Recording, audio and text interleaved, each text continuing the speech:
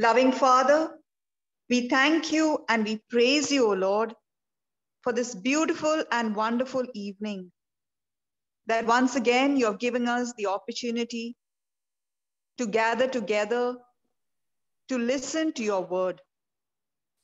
Lord, you have said in today's gospel to cast all our cares, all our burdens unto you, and you will give us rest. Lord, we know and we believe, Lord, that you are with us every moment of our life. And so we have nothing to fear. Even when the storm comes or problems or situations arise in our life, Lord, we believe and we know that you are there and you have promised to carry each one of our burdens as long as we cast them unto you and remain in perfect rest. Lord, thank you. Thank you, Lord, for your word that always encourages us, strengthens us, comforts us, directs and guides us in our walk with you. Today, as we listen to your word, open our spiritual eyes. Help us to understand every word that is spoken. May the words that are spoken today bear abundant fruit in our lives and help us to apply this word every moment of our life. In Jesus' mighty name we pray. Amen. Amen. Amen. Amen. Brothers and sisters, a warm welcome to each one of you. As I mentioned to you in the introduction, today we are going to reflect on the day's gospel from Matthew chapter 11, verses 28 to 30. And today, while we go into the last three verses of Matthew chapter 11, we shall see that what Jesus said yesterday in verses, I believe it is from verses 24 or 25 onwards, till about, I think it was 25 to 27, what he said yesterday has got so much of a connection to what he's going to tell us today. And you know, my brothers and sisters, before we begin, it is important for us that when we go through the daily gospel, please listen to this very carefully. When we go through the daily gospel and it belongs to the same chapter, you know, it is important for us to understand fully what the previous verses are talking about, especially the context of the verses, so that what we are going to learn today will be able to be assimilated, we'll be able to absorb what we are learning today, and we will be able to get the full understanding because of the context in which Jesus is speaking these words. So yesterday, Jesus was talking about, you know, come to me. Yesterday he was talking about, you know, I thank you, Father, Lord of heaven and earth, for revealing the secrets and, you know, not giving it to the wise and not to the intelligent, but revealing them only to little infants. That's what we saw yesterday. That is in verse number 25. And today, my sisters and brothers, what we are going to see is something that Jesus is just going to build on what he said yesterday, because it's part of the same discourse. It's part of the same teaching that he did. And because we are coming from yesterday, today, we are coming after almost 24 hours, we sometimes think that that's a completely new chapter. And therefore, we need to be connected to the word. We need to do the revision of what we learned yesterday so that we are in the flow of that teaching. We are in the flow of what we learned yesterday, and we can make that connection and understand what Jesus is speaking to us. So let's go to Matthew chapter 11, verse number 28.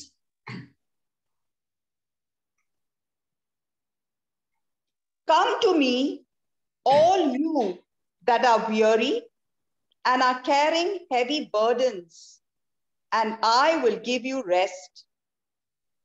Come to me, all you that are weary and are carrying heavy burdens, and I will give you rest. You know, my brothers and sisters, if some of you who are receiving the daily reflections, which I sent out early in the morning, I was mentioning in that, you know, when we want, you know, to take rest, especially if we are working, if you're working in the office, by the time you come back home, having worked in the office, traveled along the way, you will be physically tired. For you homemakers, especially you mothers who are at home, you have to clean the house, you have to cook the food, you have to do the groceries. And then, of course, you have to also worry about all the negative comments that are passed in the house, either from your children or from your spouse. And, there's so much happening around. And by the end of the day, we are all tired. We are all weary. And therefore, we need that rest. We need to go to bed. We need to, get rest for our tired muscles. But my brothers and sisters, what is Jesus saying here today? He's saying, come to me, all you that are weary and are carrying heavy burdens, and I will give you rest. So obviously, when Jesus then come to me, he's not talking about a physical rest. He's talking about a rest that we need in our minds. And my brothers and sisters, unless our minds are at rest, we will never be able to experience the peace and the joy and the fruit of the Spirit, because it's like a tap that is closed. It's not able to allow everything that is in our born-again spirits to flow into our soul and to flow into our mind and eventually to flow into our bodies. So yesterday, as I said to you, Jesus, what did he say in verse number 25? He says, I thank you, Father, Lord of heaven and earth. He says, I thank you, Father, Lord of heaven and earth, for hiding these things, because you have hidden these things from the wise and the intelligent and have revealed them to infants. That's what he says. And my brothers and sisters, these words of Jesus are actually totally against the wisdom of this world. They're totally against the wisdom of this world. People of the world will never think those who are infants can receive any sort of wisdom or intelligence other than what they required from this world, through their degrees, through their education, through the number of years of their experience. They can never think that, a small child or an infant or somebody who's never gone to school or never got degrees can ever have a lot of, wisdom of God. But, my brothers and sisters, now according to the word's ways, as I said, the way to success, every time when you think about people of this world, they always think that success is how it's obtained. You have to work very hard. You have to work your way up to the top. And when you read Romans chapter 8 verses 5 to 7, which we studied about a week ago, and what we reflected the whole of last week and before, you will see what Saint Paul is actually bringing out when he talks about, the people of this world, how they want to work hard and go to the top. I want to take you to Romans chapter 8 verses 5 to 7, because I want to show you exactly what Saint Paul was saying. We have already reflected on that, but we are going to look at these verses in context to what Jesus is saying, how only in the Spirit, only when we operate according to God's word, we will be able to experience the rest in our minds. Let's read that. Romans chapter 8 verses 5 to 7. For those who live according to the flesh set their minds on the things of the flesh, but those who live according to the Spirit set their minds on the things of the Spirit. To set the mind on the flesh is death, but to set the mind on the Spirit is life and peace. But to set the mind on the Spirit is life and peace. Remember, we are talking about, setting our minds. To set the mind on the flesh is death, and to set the mind on the Spirit is life and peace. And my brothers and sisters, if you really listen to it and have gone back to the talks, remember, death is not physical death. Depression is death. Sickness is death. Lack is death. Poverty is death. A poor relationship with our spouse, with our family, in our marriage is death, because it's a slow death that is going to beat us up and totally torture us. Eventually, we are going to have all sorts of problems in our body. So death is not only physical death when you see the person in the coffin, but it is also all these things that the word of God says is death. That when the mind is operating according to the flesh, it's death. But to set the mind on the Spirit, to set the mind on the word of God is life and peace. Let us go and see verse number 7. For this reason, the mind that is set on the flesh is hostile to God. It does not submit to God's law. Indeed, it cannot. For this reason, he says, the mind that is set on the flesh is hostile towards God. You know, my brothers and sisters, what is the meaning of the mind that is set on the flesh? When the mind is not thinking on the word of God, the mind is thinking on anything outside the word of God, it is already in the flesh. And that mind, which is not thinking according to the word of God, is going to be hostile to God. It is going to be hostile to the things of God. It cannot submit to the laws of God. In fact, St. Paul says in verse number 7, it cannot. The mind that is not thinking on the word of God cannot. Because just think for ourselves every part of the day. Are we thinking on the word of God? Or are we thinking what somebody said to us? What insulting words we receive from our spouse, from our children, from our boss, from our colleagues, whether we received appreciation or not, or whether we are constantly encouraging ourselves in the word of God? Are we constantly reminding ourselves through the Holy Spirit within us that we are actually children of God, that all that people come against us is only temporary? We are not going to meditate on what they have said. We are only going to focus on that one truth, that we are sons, we are daughters of God. And you know, my brothers and sisters, in verse number 28, Jesus was saying, come to me and rest. Come to me and rest. There is a place in Christ, my brothers and sisters, where all we do is simply rest and receive in response to what Jesus has already done for us on the cross. You know, my brothers and sisters, most of the time the world will say, don't worry about what Jesus did. Yes, let us do our part and God will do the rest. That is true to a degree, but you must understand, we simply need to rest and receive what Jesus has already done for us on the cross. You know, my brothers and sisters, if you look into the spiritual world through the word of God, everything has been laid on a buffet for us. The buffet is laid. You don't need to go to the grocery shop. You don't need to go to the kitchen and cook. You don't need to marinate the chicken.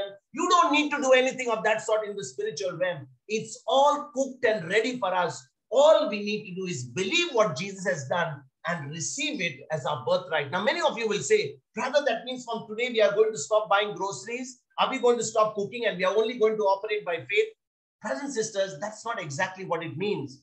What it really means is when you understand who you are in Christ and you understand that everything that Jesus has, whatever we require in this world is already in the spiritual realm, it is already finished. Now we simply need to rest in the promise of God instead of worrying, being anxious about what will happen tomorrow, how the money will come, how will I get well. Instead of doing that, we simply need to bring our minds to rest. That's exactly what Jesus is saying. Come to me and rest. I want to take you to the book of Hebrews because that's the only place we can really understand what, the writer of Hebrews is saying. Hebrews chapter 4, verse 3 onwards. Let us go to Hebrews chapter 4, verses 3 onwards. Because in Hebrews chapter 4 to about Hebrews chapter 4 to 3 to 12, about that, we will begin to see what the writer is saying. Let us read that. Hebrews chapter 4, let's begin with verse number 3. For we who have believed enter that rest, just as God has said, as in my anger I swore, they shall not enter my rest, though his works were finished at the foundation of the world. Okay, listen to this, my brothers and sisters. For we who have believed, this is not for everybody. Many people will read this verse and they say, why am I not experiencing that rest? The condition is in verse number 3. For we who have believed, that word believed is so very important because only those who have been born again, those who have accepted Jesus as their Lord, God, and Savior, they have the power within. Their spirits are brand new. Because they believe, they now have Jesus as their Lord, God, and Savior. So the word of God says, for we who have believed enter that rest, just as God has said. My brothers and sisters, God rested not because he was tired or because he was exhausted. Many people think that, today I worked so hard. I've really had a hard day at work. I've been working in the kitchen. I've been cleaning the house. I've been bringing the groceries. Yes, that's all physical tiredness. That is a physical fatigue that comes to all. But when this verse says, just as God rested. You know, it says God rested, but God did not rest because he was tired. God rested because everything that he had to do was already complete. He finished everything. You know, there was nothing for God to do more because he had finished everything that he had to do. It was done perfectly. There was nothing more to do. There was no finishing to be done. Like, you know, if you have, if you go to a house, they put the plaster on the walls, then they put some lami, then they put some paint, then they do some finishing, then they put the skirting. There is a lot of work to be done. When God did it, he did everything perfectly. Anything more would have made it imperfect because it would have simply spoiled the whole thing. Everything that God did was absolutely perfect. My brothers, just to give you an idea of what is the meaning of perfection. It was a rest like a painter who finishes, a painting and then rests from all his painting. Suppose a painter, say Michelangelo or whoever has done painting. Once he has finished the painting, whatever he had in his mind, he has put that on the painting, he has put that on the canvas, he has put that in that particular wall. It's all finished. It's not because he's tired from holding the brush once he has finished the painting. It's because the painting is a masterpiece just the way it is. One more brush, one more stroke of anything will simply ruin the whole painting because it's completely finished. In the same way, my brothers and sisters, God created everything so perfectly that there is nothing more else to do. Everything has been finished. He created all the animals. He created all the plants. He created all the grass. He created everything that was there with the ability inside of those animals and those plants and those fruit trees to reproduce, to procreate again. And my brothers and sisters, now that he has put, therefore he doesn't have to create any more animals or create any more plants every day to replace the ones that are dying. That is not what God does. He has already finished everything. He built this ability to reproduce into every living thing. That's exactly the reason. From one seed, Adam and Eve, today you have the whole human race. You mean to say he's going and producing everybody, every human being every day? There are so many children who are being born. That's because of the seed of Adam and Eve. Through the seed of the husband, to the egg of the wife, there is just a reproduction taking place, my brothers and sisters. God has never done more than creating anything in the natural realm. Ever since 2000 years, God has stopped creating anything. Whatever he had to do at the time of creation, he has finished everything. He is simply resting in what he has already done. And therefore, brothers and sisters, if God is already resting in what he has done, there is nothing more for God to do. He is now resting because whatever he had to finish, he has already finished with the ability of that person or the human being, all those plants, all those animals from within to reproduce and to create new ones. Let's go to verse number 4. Hebrew chapter 4, verse number 4. For in one place it speaks about the seventh day as follows. And God rested on the seventh day from all his works. Go ahead. Let's read that. And again, in this place it says, they shall not enter my rest. Since therefore it remains open for some to enter it, and those who formerly received the good news failed to enter because of disobedience. Yes, Again, go on. Again, he sets a certain day, today, saying through David much later in the words already quoted, today, if you hear his voice, do not harden your hearts. For if Joshua had given them rest, God would not speak later about another day. So then, a Sabbath rest remains for the people of God.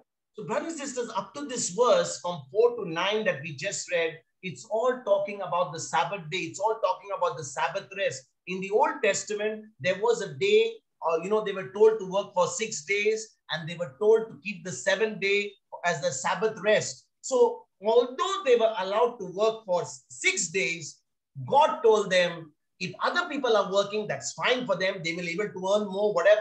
But when it comes to you who have a covenant with me, the seventh day is a day of rest. It's a day dedicated to me. And when you rest on that day, it is a sign of your honoring me, because I need to come into your life. I need you to spend that one day, so that that rest that you're going to get away from all your physical, your labor, you're going to use that time to dedicate it to me, to dedicate in order to know that I am your God, I am your source, I am your everything. So that was a way for the Lord to remind the people of Israel that out of the 7 days, one day had to be the day of rest. Let's go to verse number 10. For those who enter God's rest also cease from their labors as God did from his. Now listen to this, my brothers and sisters. I want to do some explanation here. We really needs an explanation. For those who enter God's rest also cease from their labors as God did from his. I just mentioned to you earlier in verse number 3 that God rested. Did God rest? This verse reveals to us that this rest, what the writer is saying, is what is he speaking about? It is ceasing from our works the way God did from the works after creation was all done, as we saw in verse number 3. My brothers and sisters, when God created the heavens and the earth, he did it in a unique way, as I said to you, that many people have still not understood today. He didn't just create plants. He did not create just animals. He did not create something. And then, he started, to start producing more and more every day. He gave them this ability within him to multiply, to procreate. That means he doesn't have to make new plants, as I said to you earlier in verse number 3. He doesn't have to make new animals. He doesn't have to make new human beings. They reproduce on their own. The original thing that God did at the time of creation was done in such a way by the Lord that he has now been resting ever since the time of creation. Listen to this, my brothers and sisters. When God finished creating the heavens, the earth, the moon, the stars, he created man, he created the animals in the Garden of Eden, and he put Adam and Eve in the Garden of Eden. Ever since that, God has not been doing any more work as far as creation is concerned, because whatever he had to do, he has already finished it. He has put this ability in the plants. He has put this ability in the animals. He's put this ability in the human beings in order to reproduce on their own. And sisters and brothers, this is exactly what the Old Testament Sabbath, which we read for a short while ago, the Old Testament Sabbath was painting a picture of. The Old Testament Sabbath was only a type and a shadow of the New Testament. Please understand. The Old Testament was not the real testament. I have done a teaching on this earlier, about a few months ago, between the Old Covenant and the New Covenant. And if you will go and listen to those talks, it will help you so much, because you'll begin to understand what was the difference in the Old Covenant, what is the difference in the New Covenant. My brothers and sisters, it was not the reality itself. The Old Covenant was not the real reality. And the Jews were commanded to take one day out of the 7 days. Out of the 7 days, they were told to take off on that one day and devote it to worshiping the Lord as an act of faith that God was their only source. My brothers, just think about it. If you look at it in the natural world, like today, people are working 7 days a week. They're working 365 days. Some of them don't even get an off. And in the natural, this doesn't make any sense. If somebody is working every day, they would have more money, because they will have, the salary of 30 days. They will have salary of 365 days. They will have overtime. They will have so much of more money with that. But my brothers and sisters, when God told them that they are not supposed to work that one day, it would mean that, they didn't have to work every day. If they didn't work every day, they would not prosper as much as those who worked, 30 days, 365 days of the year. But the way the way God designed it was he wanted the people of Israel to operate by faith. He wanted them to express their obedience to the Sabbath day, which he had asked them to do. And my brothers and sisters, the moment the people of Israel followed the Sabbath day, they followed that law of 7 days by working on 6 days and taking the 7 days off, they prospered more than the people who worked for 7 days. Let me say this again. When the people of Israel followed God's law by working for 6 days and giving the 7th day an off, the people of Israel actually prospered more than the people who worked for 7 days, who worked for 30 days. They were the ones who prospered. God was teaching them to rest in the Lord as their source and not on their works, not on their efforts, not on their performance, not on their abilities. He simply wanted them to obey. And you know, my brothers and sisters, all of this pictured that, God was their source, not their hard work, not their own abilities, not their own intelligence, not their own wisdom, not their own degrees, not their own wealth, not their own cloud. He wanted them to, he wanted the people of Israel to believe that he was their source. We may work, my brothers and sisters, and sow our crops, but my brothers and sisters, it is God himself who gives us the increase. And in the same way, in the New Testament, Jesus has done everything for us. He has finished everything for us on the cross, but he isn't saving people like, healing people even today. Many people think God will give me a blessing. God is going to heal me. God is going to prosper me. That is finished. It is already done. We should never be looking to heaven for us to receive anything from heaven. We should only be able to look on the inside and see what Jesus has already finished for us on the cross. All we are doing, my brothers and sisters, is entering into what has already been provided for, what Jesus has already finished for us on the cross. And those who think that they have to act in a particular way, or they have to act in a holy way to gain God's approval or gain God's acceptance, they are not resting on the finished works of Jesus. Please understand this. We are talking about the word rest. Jesus says, come to me and rest. Here in the book of Hebrews, we must understand that if you are trying to do something on your own performance, for example, you want to do 2,000 Hail Marys, you want to go to church every day, you want to spend 2-3 hours in the Blessed Sacrament, you want to do certain amount of Bible reading, you want to do certain spiritual exercises because you want to impress God so that you can receive from God. My brothers and sisters, you are not resting in the finished works of Jesus. Nothing that you can do can get God to give something to you. It's only what Jesus has already finished. Surely, we need to live holy lives. Doesn't mean that because Jesus is done, we just live on anything what we want. But we should be a fruit. What we are doing, it should be a fruit and not a root of our relationship with the Lord. Many people think that because I'm praying, because I'm coming to Bible class, because I'm studying the word, because I'm doing all these things and all these works, God is very happy with me. God is very pleased with me. And that's why I'm getting blessed. My brothers and sisters, this is what the Old Testament Sabbath was a picture of. God had told them, you take that one day off. And when you take that one day off, now for the next 6 days that you're working, you will simply begin to get prospered. There is people who are working for 7 days. They will not be as prosperous as you because you are trusting in me. You're putting your faith in me. And my brothers and sisters, even today, those who are legalistically observing the Sabbath day with the belief that God will be angry with them, those who are, the thinking that they have to, if you don't go to church, you don't pray, do your prayers, you don't have a relationship with the Lord, you don't read your Bible, you don't come to Bible. People think that they are going to be missing something because they have missed the Sabbath day. My brothers and sisters, if you think that you're missing something just because you do not go to church, you never come to Bible day, please understand one thing. The true Sabbath keeper in the New Testament are those who don't try to relate to God by their own holiness, but they are totally relying on what Jesus has already done for them, and that makes them acceptable to Jesus. Think about it, my brothers. There are two people. One person is praying, one person is fasting, reading the Bible, doing lots of spiritual exercises.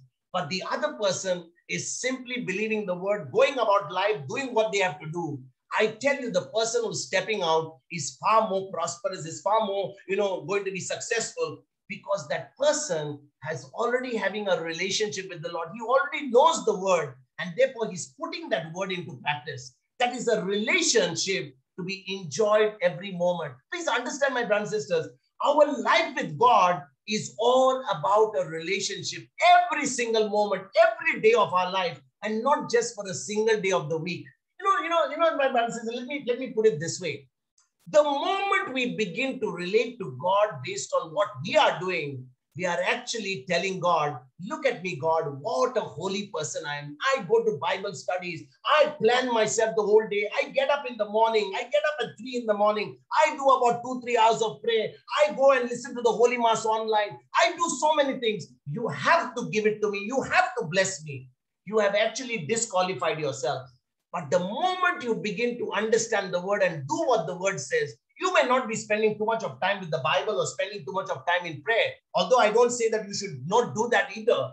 But you know, my brothers and sisters, when you have a relationship with somebody, when you really love the Lord, it won't become a burden for you that you have to do. You will do it with a generous heart. You'll do it because you love the Lord. And therefore, brothers and sisters, our whole relationship in the new covenant is not about what we do. It's about a relationship that we have with this God. His love simply attracts us to come to the word, to listen to his voice, to be taught by the Holy Spirit. Amen. Let us go to verse number 11. Hebrews chapter 4, verse number 11.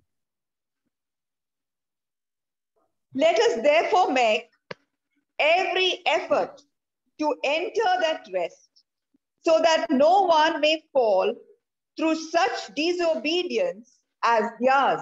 Let us therefore make every effort to enter that rest, so that no one may fall through such disobedience as theirs. Who's this theirs?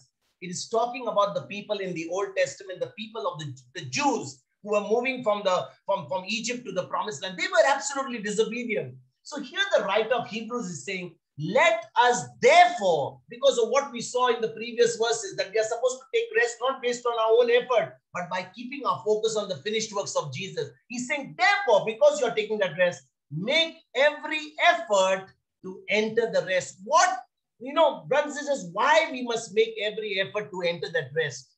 That's exactly what this verse is saying. He's saying, make every effort to enter that rest. Why should we make every effort to enter that rest? If we understood clearly what the rest of the Lord is, we saw in, the previous verse number 10, then it takes effort to rest in the finished works of Jesus. It takes effort, my brothers and sisters. It takes labor on our part to enter into the finished works of Jesus. My brothers and sisters, our human attitude, our human nature always wants us to do something to be worthy of the Lord's blessing. I'm sure I was one time like that. I believe that I must do something. I must go to church. I must serve. I must pray. I must fast. I must do certain things so that God is going to bless me. Sisters and brothers, our human natures want to do something to be worthy of the Lord's blessing. But the truth is that we can never, ever deserve the goodness of the Lord. We can never. We are not qualified to receive the goodness of the Lord.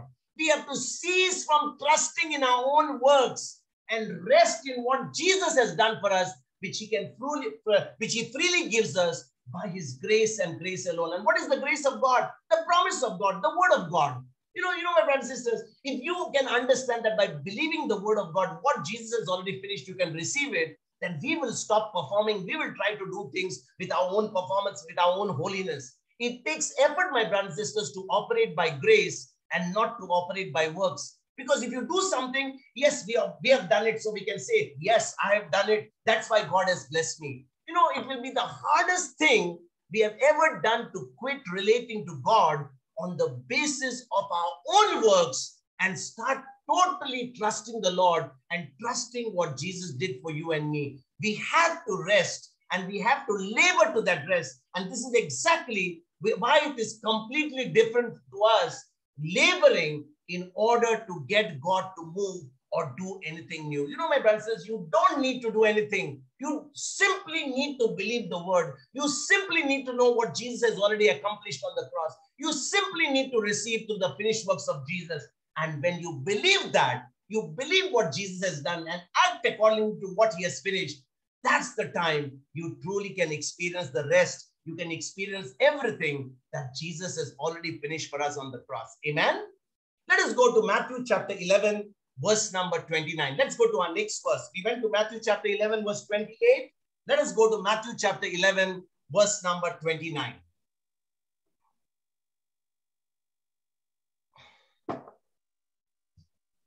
Take my yoke upon you and learn from me, for I am gentle and humble in heart, and you will find rest for your souls. Take my yoke upon you and learn from me, for I am gentle and humble in heart, and you will find rest for your souls. My brothers and sisters, we must understand that Jesus is God. The word of God tells us in John chapter 1, in the beginning was the Word. The Word was with God, and the Word was God. Jesus is God. The Word of God is God itself. When we look at the Word of God in our Bible, we sometimes think, oh, it's the Word of God. It's some printed words in the Bible. Please understand, the Word is God. Jesus is God because the Word became flesh. And sisters and brothers, at the name of Jesus, everyone and everything with a knee will bow and confess him as Lord. They will confess him as the Lord of heaven. Philippians chapter 2, verses I think 10 to 11. It says at the name of Jesus, every knee shall bow and every tongue shall confess that Jesus Christ is Lord to the glory of God the Father. And my brothers and sisters, yet this Jesus was God, yet this Jesus was Lord, yet this Jesus was Messiah, yet this Jesus was the Savior. This very Jesus, he's gentle and he's humble in heart. Isn't that awesome, my brothers and sisters? Isn't it awesome that a creator of heaven and earth is simply gentle and humble in heart?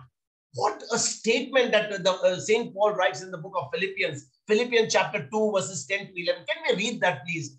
When you think about the word Jesus being gentle and humble in heart, in spite of knowing that he's the creator, he's God Almighty, he is the Messiah, he is the one who shed his blood, spotless, sinless, yet he came for you and me. And the word of God tells us he is gentle and humble in heart. Let's read that. Philippians 2, verses 10 and 11. So that at the name of Jesus, every knee should bend, in heaven and on earth and under the earth, and every tongue should confess that Jesus Christ is Lord, to the glory of God the Father. So very clear there in verses 10 and 11, that at the name of Jesus, every knee shall bend in heaven and on earth and under the earth, and every tongue shall confess that Jesus Christ is Lord. And yet, my brothers and sisters, Jesus says to us in Matthew chapter 11, verse 29, I am gentle and humble in heart. My brothers and sisters, I was just reflecting on this. If you and I had to be God and we had to come to earth to save mankind as human beings, what we would have done? We would have come in our great majesty. We would have come like, big Lord Falklands on this earth. But Jesus came humbly, announcing his birth to shepherds, instead of announcing to King Herod, announcing to the emperor, announcing to all the VIPs, announcing to the Pharisees, announcing to the chief priests that he had come on this earth to save them. He comes, announces only to the lowly shepherds who were looking after their sheep. That's mentioned to us in the Luke chapter 2, verses 8 to 14. You're not going to read that. But in Luke chapter 2, even the angels came announcing to the shepherds that the Messiah was supposed to come. There was a little child that was going to be born in Bethlehem. Again, if you and I had to be God, we would have done something very spectacular. That's the human tendency. We want to be like, we've got the show of business in us. We want to show up. We want to show what we really have. And we were there, we would have probably tried to do something very spectacular. But look at what happens to Jesus. Jesus is born in the most humblest of circumstances. My brothers and sisters, we would have been born probably into Caesar's palace or into someone of might and power. But Jesus was born to a young maiden who was engaged to a carpenter whose name is Joseph. Can you imagine? He's born to a maiden whose name is Mary from Nazareth, who was a virgin. She was going to get married to a carpenter. Very simple people. Nobody would have even known what this, like everybody getting married, there would have been a Mary getting married to a carpenter, another marriage, another ritual that was over, and nobody would ever know. But Jesus is born in that family of Joseph and Mary. Again, if you and I would have been probably, Jesus the Messiah, what we would have done? We would have proclaimed our word to everybody and enrolled everyone who would sing our praises. Today when you talk about preachers, they always want to tell, how big their ministry is, how many people are working for them, what people are doing all this time. And, if we were of those type, we would have told everybody, see what a great preacher I am, or what a great leader I am, what a great person I am. Look at the amount of impact that I'm creating. My brothers and sisters, we would have been also having people who really support us and would sing our praises that we are doing such great job. But look at Jesus. Jesus actually, when he healed the people, he healed all those people miraculously. Actually, he would tell them, don't go and tell anybody. We read that in Matthew chapter 9. He had healed somebody. He had healed the leper. He says, go your way. Don't tell anybody. Go and show yourself to the high priest. Again, if you and I would have been probably the ones who were the Messiah, if we were probably had gone through the cross and we had been raised from the dead, considering all those people, those Roman soldiers, those Pharisees, those scribes, Pilate, Herod, they had all, judged Jesus and sent him to the cross. Now that Jesus is, risen from the dead, what would you and I have done? Would have probably, been flying over Jerusalem, and after our resurrection would have been telling everybody, look at me, you killed me, I'm already flying over Jerusalem. But sisters and brothers, there is not a single recorded instance where Jesus appeared to anybody other than those who believed in him. Please understand, Jesus did not appear to everybody. He only appeared after his resurrection to people who believed in him. Again, after Jesus is risen from the dead, he is not going to force you and me to acknowledge him as our God. He's not like that. He's not somebody who's going to stay with a stick. He's going to stay with a gun. He's going to point it at your head and say, now that I've risen for you, now that I died for you, you must believe in me. Look at the price I paid for you. Every parent will say to their children, look at the sacrifice I've done for you. I spent sleepless nights. When you were born, I went through so much of problem at your delivery. And look at the sacrifice I've done to raise you up. And now you're treating me like this? Do you think it's worth it? Do you not realize I'm your mother? Don't you realize I'm your father?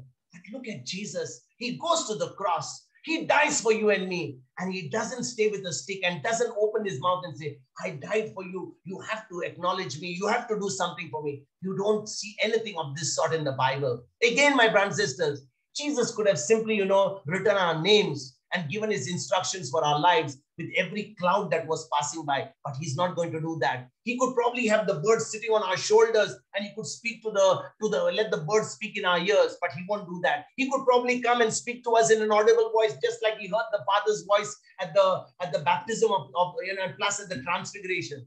But here is the point, my brothers and sisters, that I want to make. Jesus is simply gentle and humble in heart. He reveals himself in a very subtle way. He's not going to reveal himself in some big splendor to you and me. Many people are looking for the spectacular. Many people of this world who belong to this world, they always want to have the spectacular show. They always want to show, what a spectacular, person I am, what a spectacular ministry I'm doing, what a spectacular leader I am. My brothers and sisters, it takes faith to recognize the Lord, because that's the only way it pleases him. Let me say this again. The book of Hebrews chapter 11, verse number 6, it says to us that the only way for you and me to please the Lord is by faith and faith alone. Remember, if you really want to do it God's way, you really want to please the Lord, don't try to do it with your own spectacular effort. Don't try to do it your own way. The only way to recognize the Lord, the only way to really receive from the Lord is by faith and faith alone. That's what it says in Hebrews chapter 11, verse 6. And without faith, it is impossible to please God. That's what it says.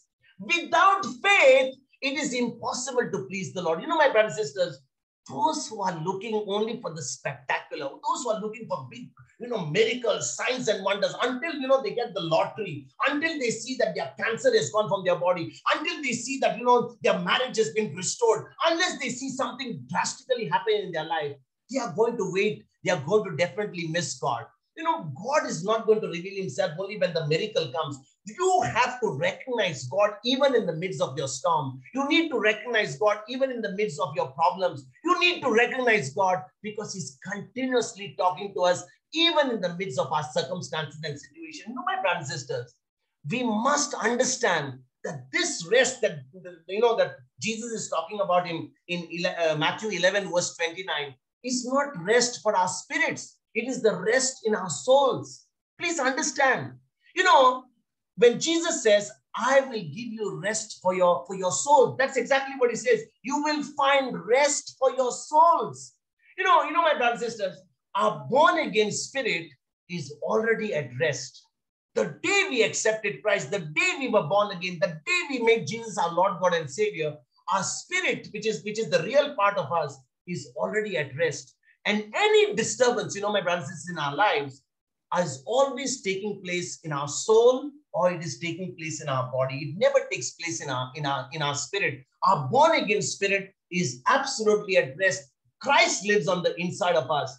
Jesus gives us rest to our souls as well as to our spirits. Because on the day we accept Christ, he first and foremost gives us rest in our spirit. We become brand new. He's already on the inside of us. But now he's talking about getting rest in our souls, getting rest in our mind, because the soul is the mind, in our thinking, in our emotions, in our feeling, in our decision making. If we are able to focus on God's word, we are able to keep our eyes on Jesus, the author and finisher of our faith.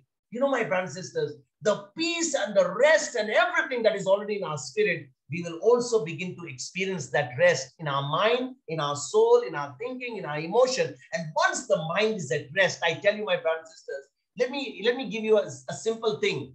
There could be a person who's sleeping for 3-4 days. He's got no work to do.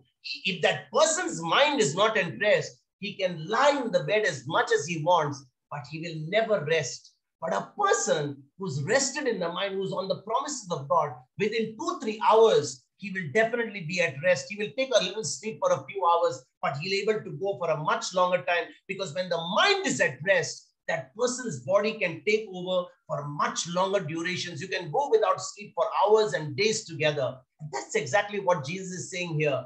When our mind is at rest, when our mind is rested on the promise of God, we will not be complaining that, I have not slept for 8 hours. I have not slept for 10 hours. Even sometimes you will sleep for 10-15 minutes. You will take a power nap and you will be so refreshed, because that little rest that you got will give you enough, battery charge to go on, because first and foremost, your mind is at rest. And a rested mind, my brothers and sisters, has the ability to go beyond the physical. It has got the ability to go beyond the natural. It has got an ability to go into the supernatural. And the mind is at rest. It can take this body and use this body much beyond its capabilities in the natural. That's exactly what Jesus is saying. When our minds are at rest, they can only be rested in him. That's all we are learning today. So in this particular verse, he's saying, take my yoke upon you.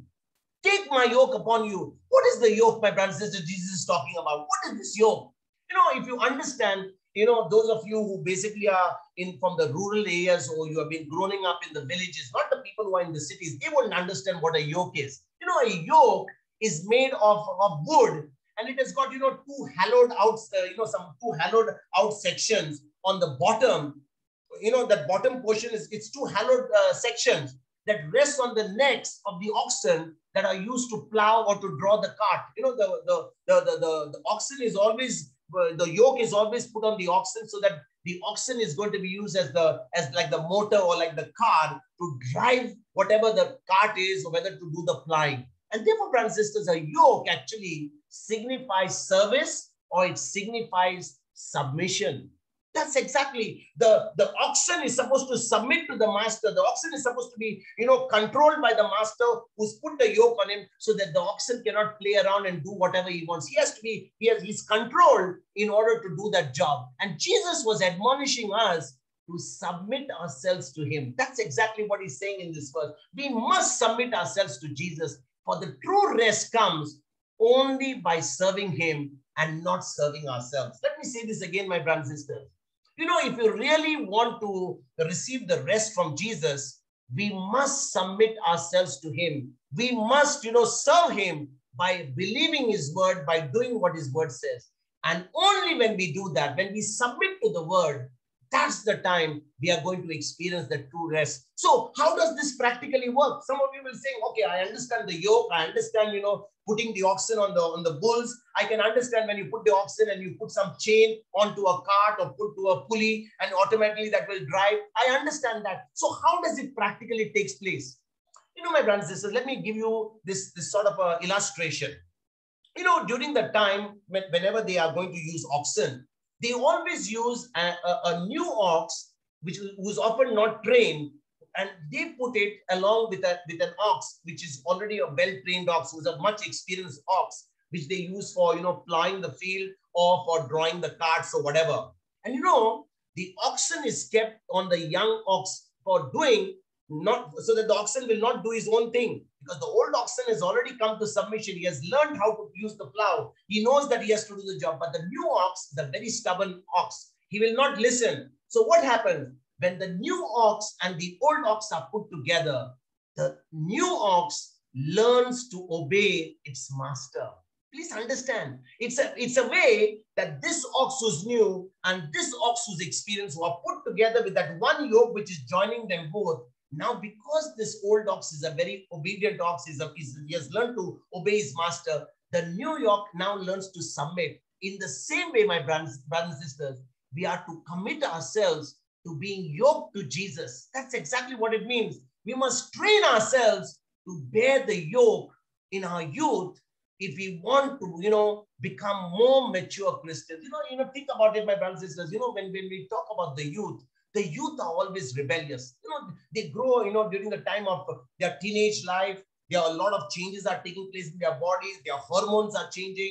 They are growing up, in maturity, in their physically, in their mentally. And therefore, this world offers so much of, challenges, offers so much of temptation that they begin to fall because of all the temptation the world offers. And that's the reason why, my brothers and sisters, we as parents have got a responsibility to introduce the word of God to our children at a very early age. If we have just left our children without, the word of God, and then when they have gone astray, you try to bring them, then you will be praying, you will be fasting, you will be doing spiritual exercises. Then you'll probably call the priest, you'll call the preacher and say, my son is not listening, my daughter is not listening, they have gone astray. It is important for us in our youth to train them in such a way that they now become mature Christians as they grow when they are yoked to Jesus. That's exactly what we need to learn. And my brothers and sisters, in the comparison for the yoke is up to this point when it comes to the yoke. But unlike the harsh treatment that the new ox receives to bring it into submission, Jesus, on the other hand, is simply gentle and humble in heart. My brothers, the example of the yoke is good to a point as far as the yoke is concerned for us to learn discipline. But when it comes to Jesus, when we are yoked to Jesus, Jesus is not a harsh God. He's not a master who's staying with a stick and beating us up. Because, when the new ox is put along with the old ox, you must understand that the new ox gets beaten by the master. He gets solid backs on him so that he learns to obey. He doesn't become stubborn and moves his own path, because he has to align himself to the old ox. But when it comes to Jesus, Jesus is simply gentle and humble in heart, and he wins us only by love. My brothers and sisters, just think about it. When you come to the word of God, Jesus is not coming to us and he's saying, you have to do it. I went to the cross. I died for you. You must listen to me. He's simply drawing us. He's simply attracting us by love and love alone. That's what it says in 1 John chapter 4, verses 11. 1 John chapter 4, verses 11, and I believe verse number 19. Can we read that, please? First book of John, chapter 4, verse number 11. Beloved, since God loved us so much, we also ought to love one another. Beloved, since God loved us so much, we also ought to love one another. How can we love one another, my brothers and sisters? We can only love with the love we have received from Jesus. We can only love others even though they are not lovable, because we have received something from God, and that love of God enables us to love others with an agape love, with a God kind of love. Let's go to verse number 19 and see what that verse number 19 says. We love because he first loved us. We love because he first loved us. You know, my sister and brothers, many of us think that we love God. We are praying. We are coming to the Bible study. We are fasting. We are going to church. We are going to online mass. We are fasting. We are praying. We are doing the rosary. We are doing a lot of spiritual exercises. But when you look at verse number 19, all that we do simply drops like a little stone on the ground, because we can only love because we have received the love of God. We love because God loved us first. He gave his son for us. When we understand by believing in the sacrifice of Jesus, that love of God is poured into our hearts by the Holy Spirit. Romans chapter 5, verse 5. So when we are born again, we receive the gift of the Holy Spirit. We receive the free gift of the Holy Spirit. And now that we receive the gift of the Holy Spirit, the love of God gets poured into our heart by the Holy Spirit. That's what it says. And hope does not disappoint us, because God's love has been poured into our hearts through the Holy Spirit that has been given to us. You know, my brothers and sisters, please understand this.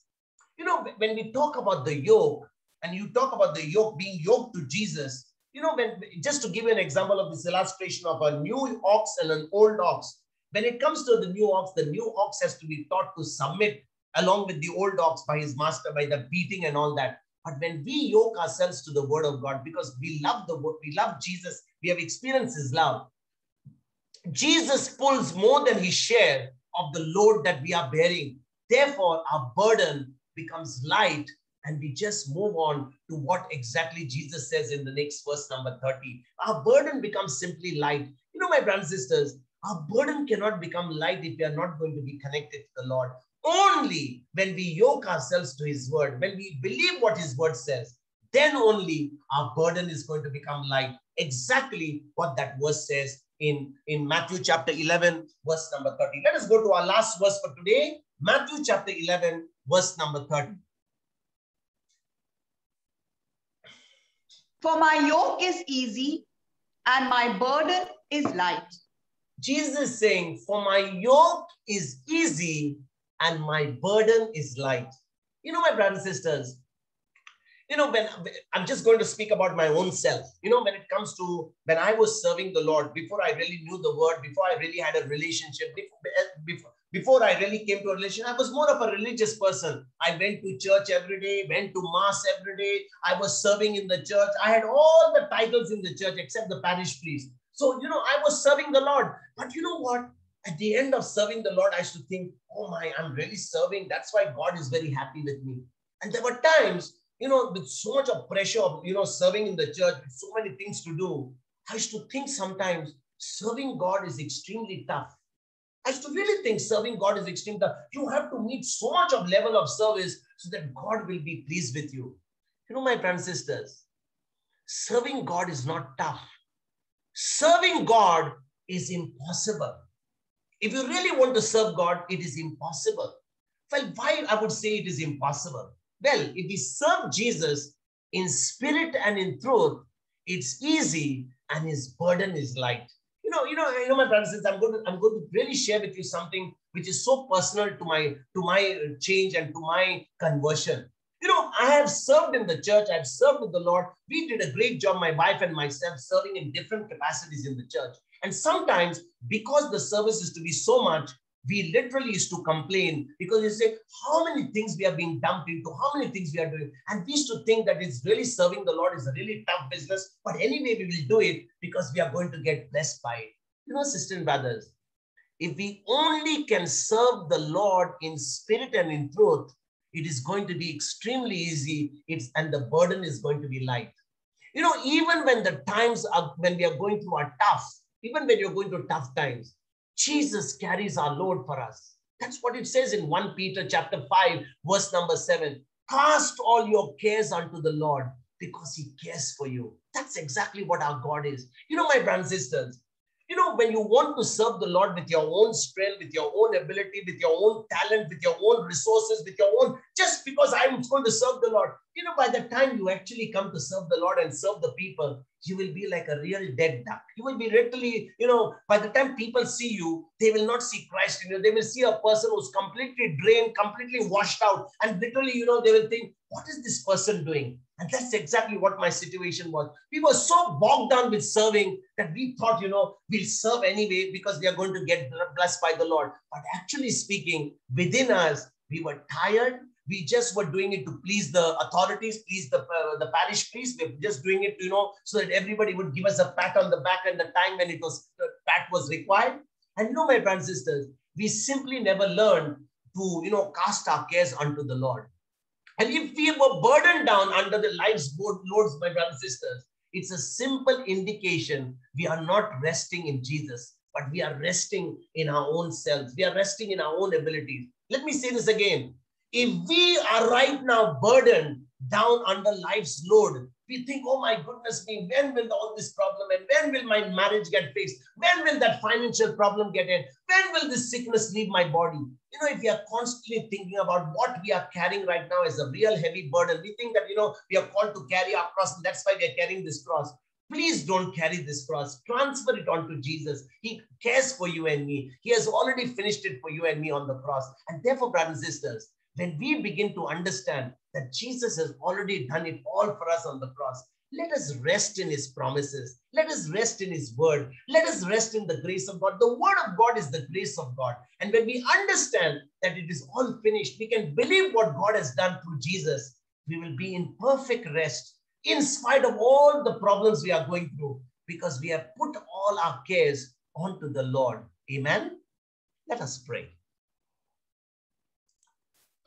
Heavenly Father, we thank you and praise you for teaching us today what it means to really be at rest. Rest in our mind, just relying on you and your promises. Lord, you also taught us, Lord, today, how you are so humble of heart, despite that you were the King of Kings and the Lord of Lords. You came as that little babe to save us and save the whole world. You humbled yourself unto death on the cross. Today, Lord, help us to be humble just to rely on you, to depend on you in everything. Lord, whether it is our service, whether it is in the problems that we face, whether it is in our relationships with one another, help us, Lord, to always look at you. Look at your example of being meek and humble of heart, and draw strength from you as we rest in you, Lord, and in your word. In Jesus' name we pray. Amen. Amen.